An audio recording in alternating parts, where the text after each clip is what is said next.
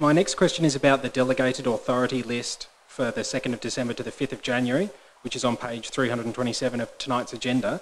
My first question is about retrospective accommodation approval DA 2020-374, where it says the change of use from residential to visitor accommodation retrospective.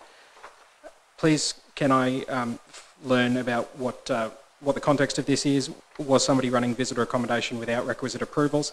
If so, for how long? What's the penalty for doing that? How often does this type of thing happen in Kingborough, and how do we stop it from happening again? Ms. Tyler. Through you, Mayor, a few questions in there, so I'll do my best to answer them. Yes, the visitor accommodation was operating without approval. It was brought to our attention that that was the case. So before, I believe it was last year, off the top of my memory, that the state government brought in the requirement where Airbnb had to put their planning permit number in, so it was a lot easier that people were operating them without doing that. The state government provides us that data now, although it's a mess of data. It's not well collated, and it has a lot of errors in it, which we fed back to the state government to enable councils to do the enforcement for that. So that should help us be able to do it.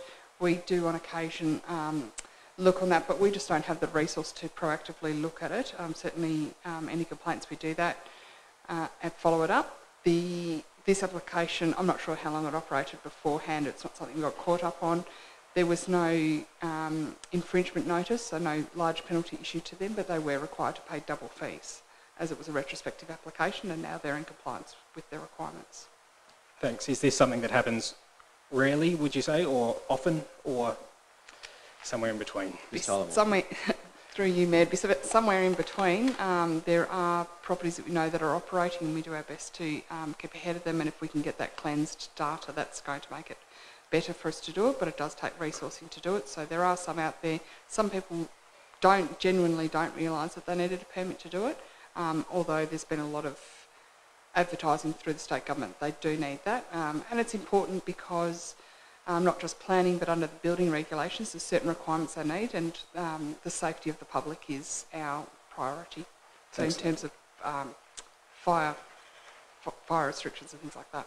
I think, yeah, thanks very much. And also it's a competitive disadvantage, I guess, to everybody who is doing the right thing.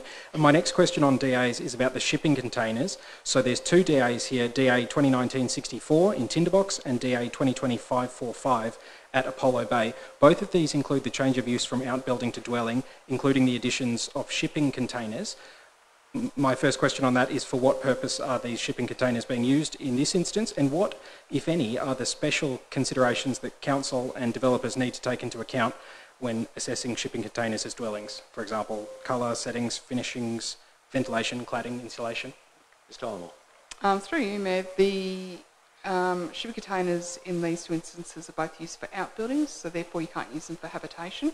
We write a condition on there that says that. If you did want to convert a shipping container for habitation purposes, you also need to get building approval.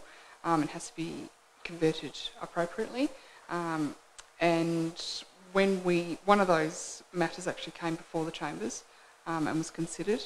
So it depends on the zone and the overlay controls whether we consider things such as the biodiversity codes, so vegetation removal, the scenic codes picks up colours, site levelling, all those sorts of elements of it. It depends on the zone and the overlay. So for these particular ones, they did have the scenic landscape code, so we did look at the colour. Vegetation had been removed, but we addressed that in the planning permit. And the questions that you had about ventilation and so forth and insulation, that all relates to if it was a habitable building, but it's just an outbuilding, and we don't need to know the specific purpose of an outbuilding because it's just classed as outbuilding. But typically people say car storage, shed, things like that, so they all met those requirements. Thank you, that's very helpful.